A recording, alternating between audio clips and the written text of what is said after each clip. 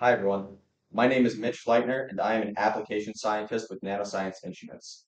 Today, I will be demonstrating the standard process for mounting samples on aluminum stubs for analysis in the Phenom SEM. This is the first in a series of videos detailing sample preparation, which is the most crucial part of any SEM analysis.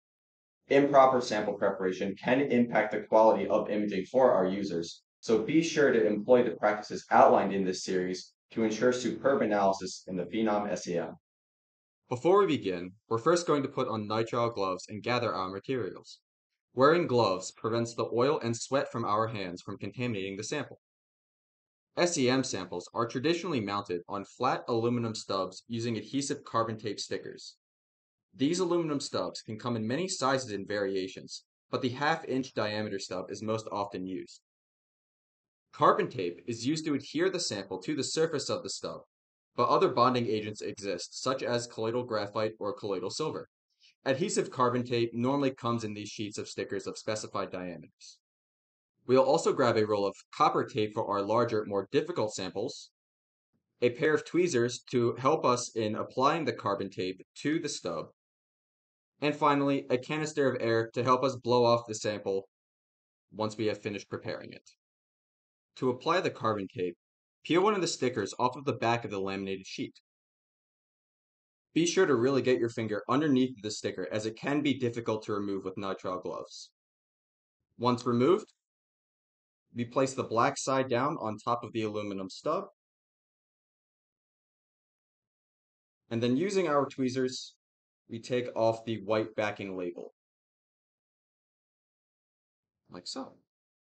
And now we can grab our sample and simply place it on top of the stub.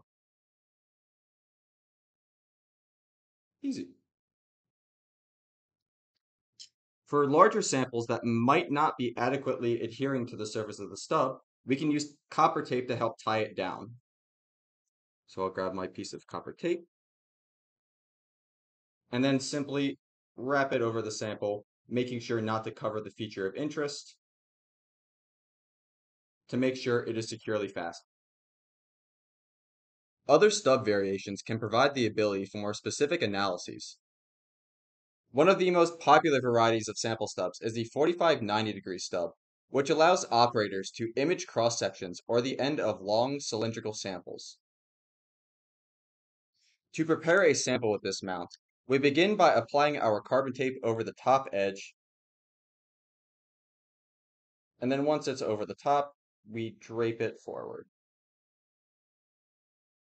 And then use our tweezers to remove the white backing label, like so.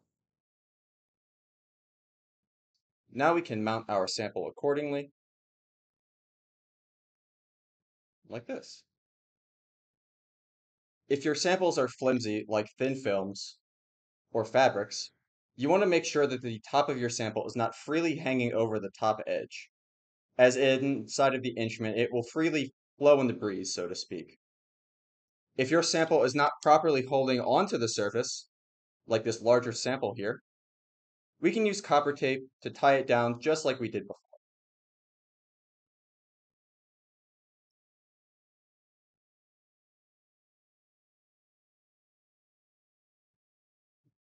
Another popular stub type is the variable tilt mount.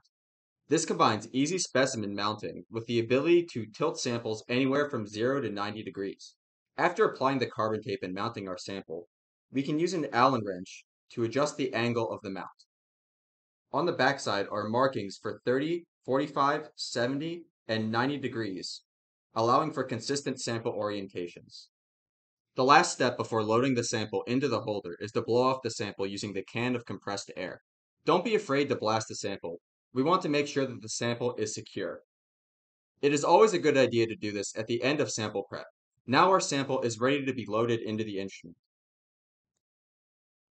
I hope this video helped you gain insight into the standard sample preparation method for Phenom SEMs.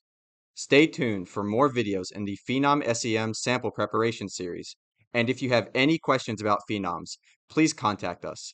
See you in the next video.